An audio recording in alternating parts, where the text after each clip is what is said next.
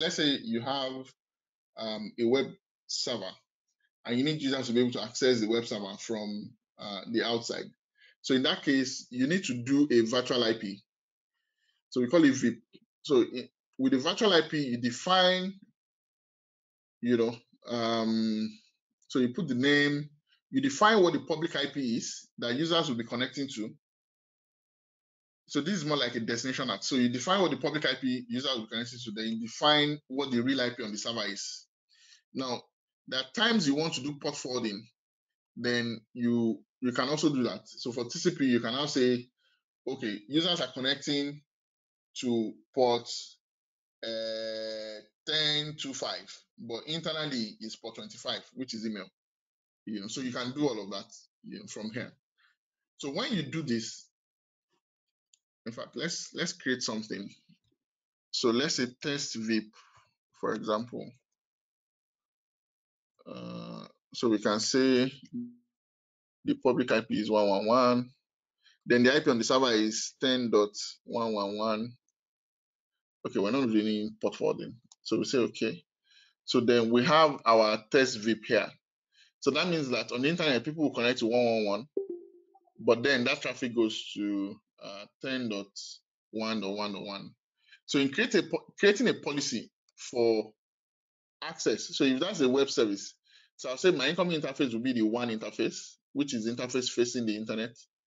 And my outgoing interface would be wherever. So let's just say it's on the internet interface. So the source now will be the internet, which could be anything, or I could restrict it to if I know the IP of who needs to connect from the internet.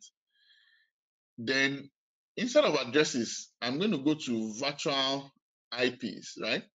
So which is test VIP.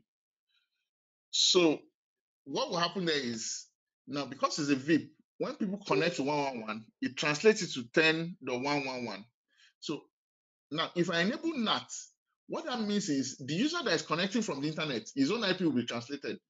So but I don't want that to happen. So I'll disable NAT because I want to see the real IP of the guy connecting.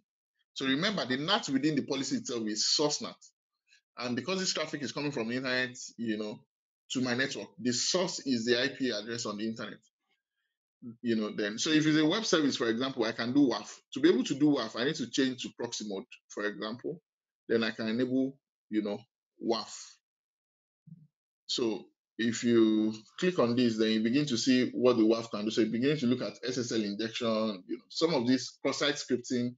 So I can enable. Okay, so I can enable this. If I want to block, I can say block. And say okay. So I can configure the WAF as I want. So, but what now begins to happen is it now begins to apply that profile on the traffic. Though I've allowed the guy to come in, then beyond allowing the guy to come in on ports. Okay, so that means the service. I need to specify the service. So it might be web. Where's my web? Okay, so it might be HTTPS, for example. So for this or HTTP, anyone. So for this, I'm now applying WAF on that traffic.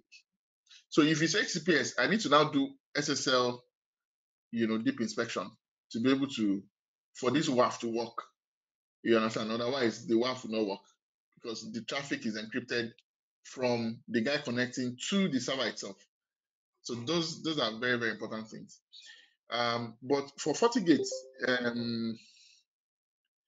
one thing with servers is that we can actually create a load balancer. If you have multiple servers behind, you can create a load balancer and then you could have the HTTP connection to the load balancer, then have, the traffic inspected, then, every other thing goes back end from FortiGate to the servers behind.